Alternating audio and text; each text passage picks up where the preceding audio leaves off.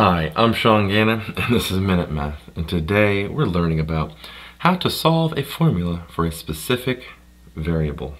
Minute Math, when you need help you use Minute Math.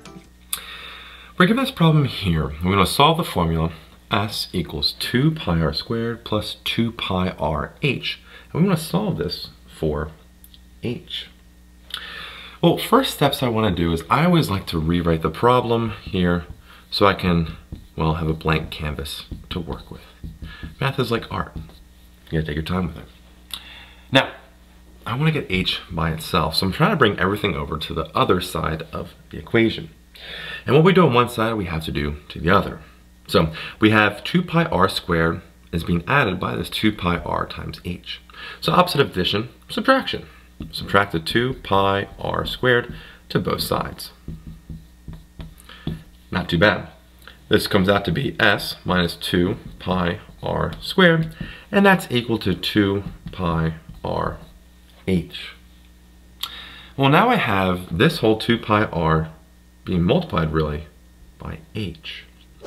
Opposite of multiplication is, can you guess it? Division. So I'm going to divide both sides by 2 pi r. Now be careful with the left-hand side. It has to be everything on the left-hand side. A lot of common mistakes is students will apply it to this first part here. Can't do that. So 2 pi r right there. So now we have h by itself here, and we just have s minus 2 pi r squared over 2 pi r. And this, in fact, can't simplify anymore. Sometimes it's actually nice this way. So let's go rewrite it, having h written first, because I like it that way. S minus 2 pi r squared over a 2 pi r. And there we have it. Our final answer here, we've solved for h from our original equation, and that is h equals s minus 2 pi r squared over 2 pi r.